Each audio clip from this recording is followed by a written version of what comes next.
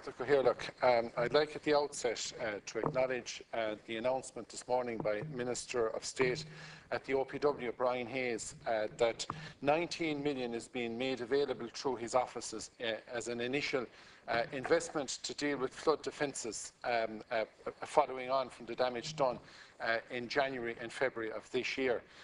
I'm delighted that of that 19 million, 8.7 million of that money is being made available to the people of County Clare, whose shores were ravaged as a result of the inclement weather. And this certainly will go a significant step towards ensuring that the proper flood defence mechanisms are put in place on a long-term basis to ensure that what we witnessed at the beginning of 2014 won't happen again.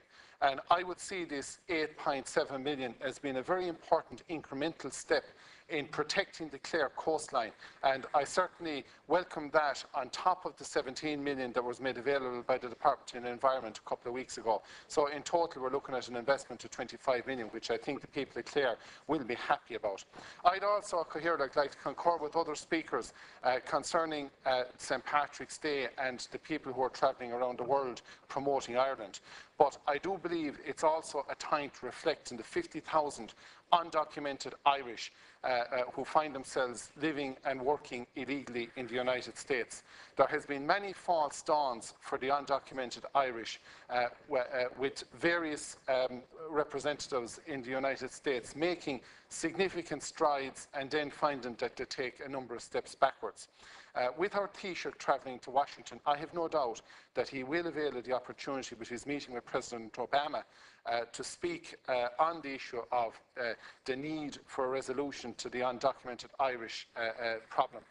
But I would call on all representatives who are going both in a private and a political capacity to the United States to use that unique opportunity of St. Patrick's Day to highlight the plight of the 50,000 undocumented Irish, because when people die at home, unfortunately they can't return to the funerals. When people get married, when children get christened, unfortunately they can't travel back for fear of being deported.